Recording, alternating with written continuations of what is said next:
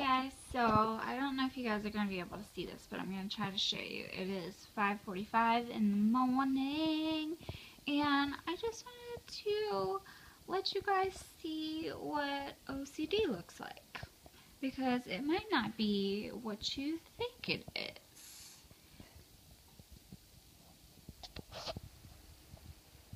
Now, what's going on in my room is it was perfectly clean. Everything was put together. And then I had anxiety all day. And what I did was I took everything out of everything.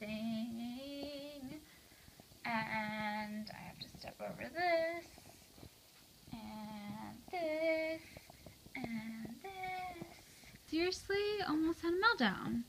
Well, I didn't almost have a meltdown, I had a meltdown.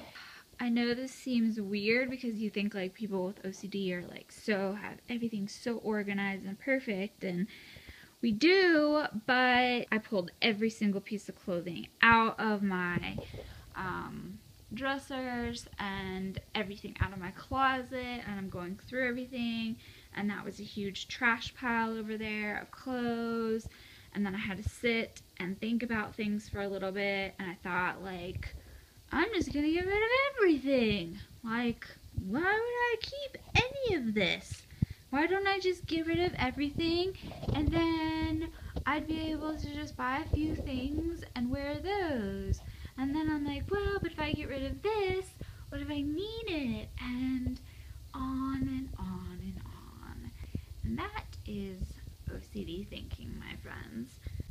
So that's what I'm doing at 5:47 in the morning. What are you doing? What did you do at 5:47 in the morning? Put that in the comments down below. Let me know what you were doing at 5:47 a.m. this morning, Monday. And I hope you guys are having a pain-free, stress-free day. And I'm sending out X-double-O's to you guys. And I love you so much. Please like this video and please subscribe if you're not already subscribed. I put videos out every single day.